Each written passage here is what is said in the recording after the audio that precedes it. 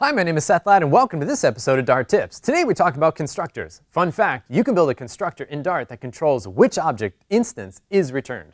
There's lots of cool features with constructors in Dart, so let's get started.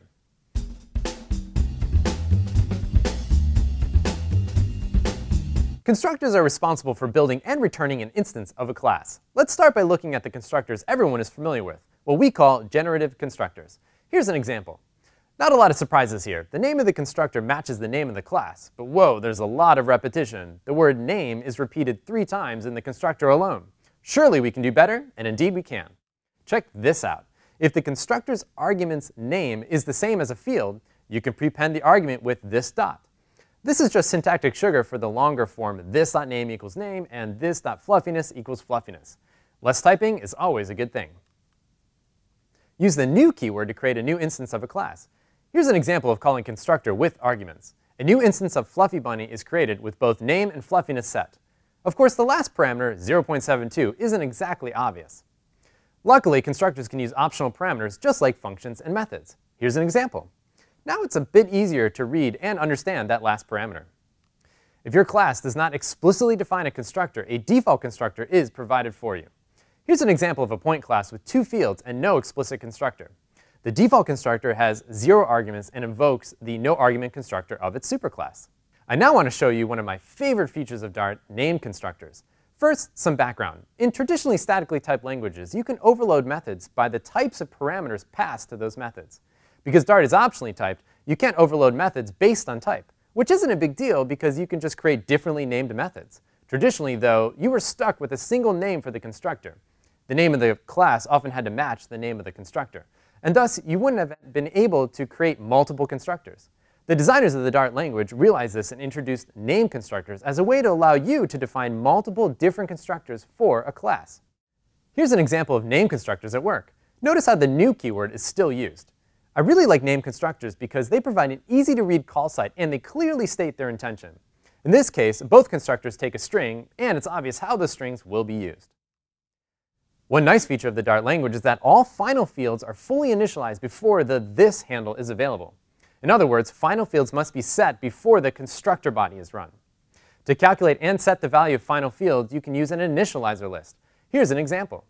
The initializers after the colon are the initializer list. The this handle is not available in the initializer list because at this point the object is not yet created. Here, point is immutable because all fields are final. Setting x and y is straightforward. The distance from origin field must be calculated, but it is final, so we can't calculate it and set it in the constructor body. Because this isn't available in the initializer list, you can't call instance methods in the initializer list. However, top-level functions like square root, shown here, and static methods are OK to use. Speaking of initializer lists, we can now talk about calling superclass constructors. As you can see here, you can place the call to the superclass's constructor in the initializer list. It's important to understand that all field initializers are run before constructor bodies are run. This means that the constructor body of the superclass isn't run until all fields from both the subclass and the superclass are initialized. We recommend that you place the call to the superconstructor at the end of the initializer list to make the order more clear. If you don't explicitly call a superconstructor, a constructor will call the default no-arg constructor of its superclass. In this case, when you create a new Fluffy Bunny, you'll see inBunny and then inFluffy. If the superclass does not have a default no-arg constructor, you will need to explicitly call a constructor from the superclass. We've so far seen many examples of what we call generative constructors. These traditional constructors create a new instance of the surrounding class and return it. While familiar, generative constructors are a bit limiting. Modular and composable software applications require more flexible ways to build and return objects, and entire suites of design patterns have popped up to compensate for traditional constructor shortcomings. One popular pattern is the factory pattern, with examples in many frameworks or toolkits.